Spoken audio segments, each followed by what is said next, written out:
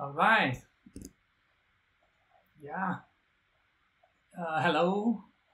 Hello, everybody. This is Frederick Phenomesto. I'm a fresh new faculty member. I just arrived from Brazil 3 weeks ago. I'm still trying to find my place, not just in Florida, but also in the university and the College of Arts. So it's really great to be here today and meeting all this great research. So usually people in design, they have one foot set in engineering side or one science or social science, and the other foot they have set on in the arts. And usually graphic designers, they set in foot on the fine arts, but I'm this strange guy who set foot on theater, and you will understand why, because I'm quite interested on the design of digital technologies and the social and emotional impact of those technologies in our everyday lives through the framework of oppression studies, especially Latin America branch that has been pioneered by people like Paulo Freire, but mostly Augusto Boal, who is the creator of theater of the oppressed. So for those who are not aware of what I'm talking about, try to connect with this presentation with a very simple memory. Those times during the pandemics, once you felt like your whole body rhythms changed because of these technologies that you rely to for keeping up with your everyday life. And then you intensified if you were not already using it too much. Now you are overdoing it. And then you feel like those rhythms, those algorithms, these logical rhythms that these technologies embed, they are taking over your body rhythms. And then, like I was, perhaps you can identify, relate to me, I was not being able actually to sleep well because all my circadian rhythms have been messed up because these technologies, they keep pumping messages and drawing my attention, and especially my interest and my motivation to always check screens for reaching out to other people. And this has been conveyed very nicely by a graphic designer called Bratislav Milinkovic. However, these kind of graphic design representations, they are static representations of a dynamic phenomenon.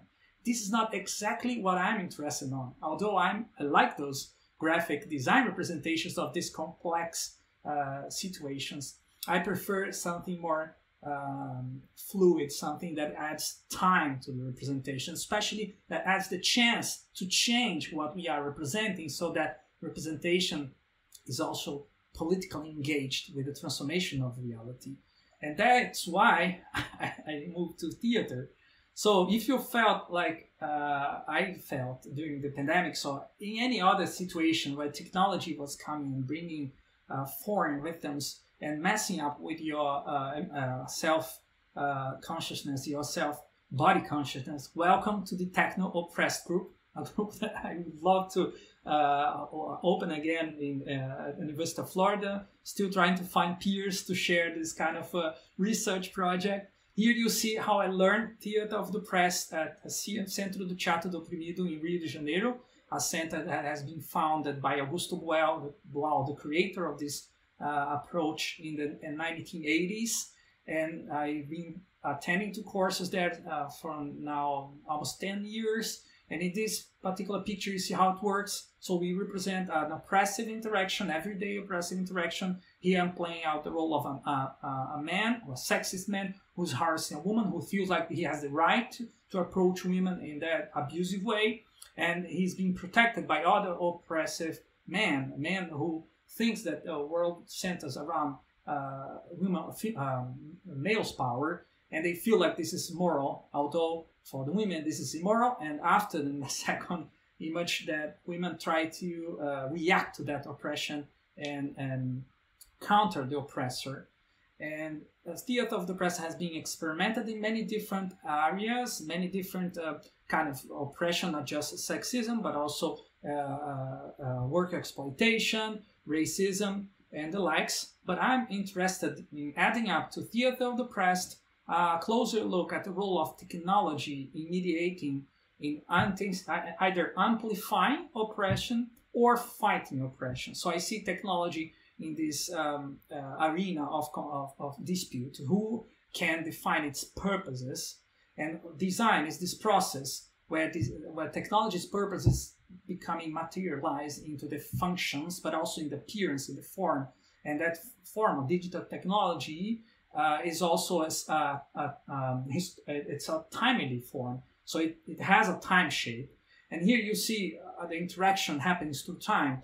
There is a technology which is common, everyday technology, the AI feed sorting news for you. And the AI has a bias towards showing you shocking news, so it's no coincidence that you see mostly shocking news in your feed. The AI has this bias towards frustrating you, so that advertisers can take the opportunity to show you some products that can build up on your fragilities.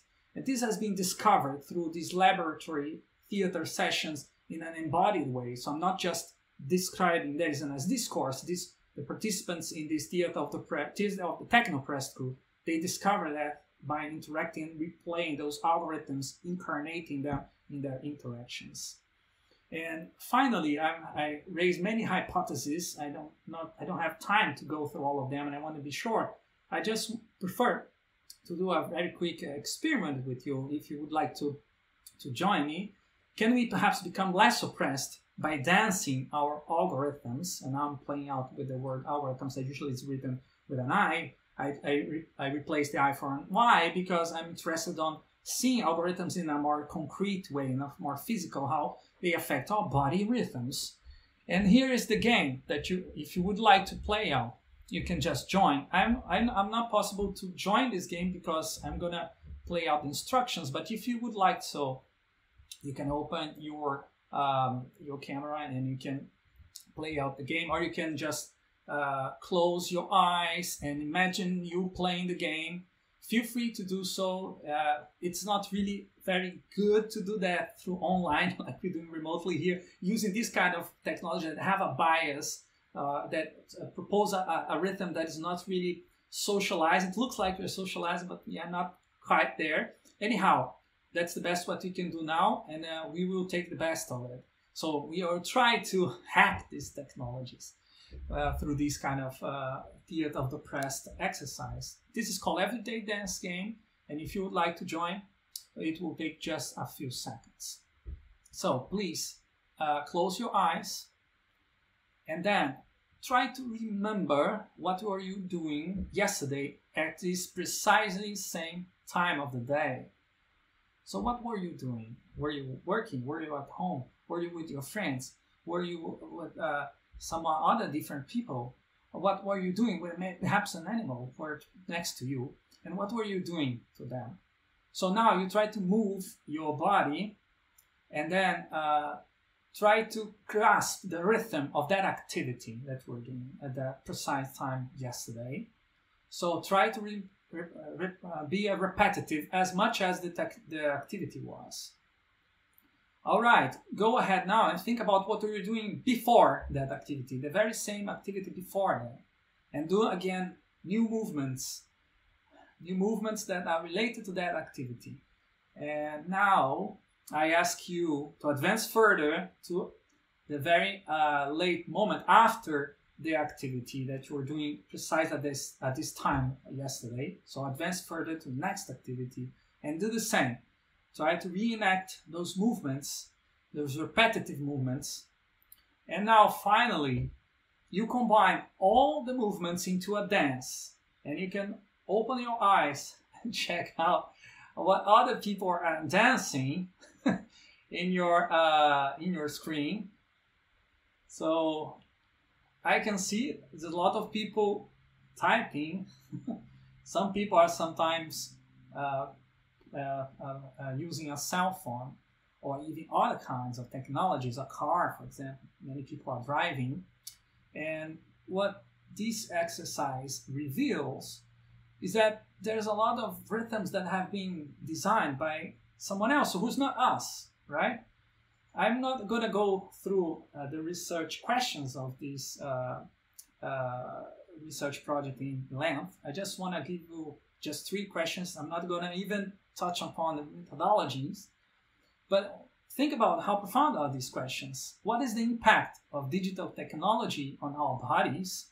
And conversely, how our bodies also impact those digital technologies, how we are also part of this process of defining our everyday algorithms. But who are the percussionists?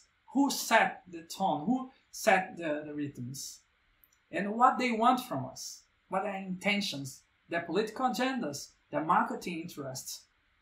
I don't know. That's something we need to research and look much closely. And dance and theater are very interesting approaches for learning about something that through any other means we can't scrutinize.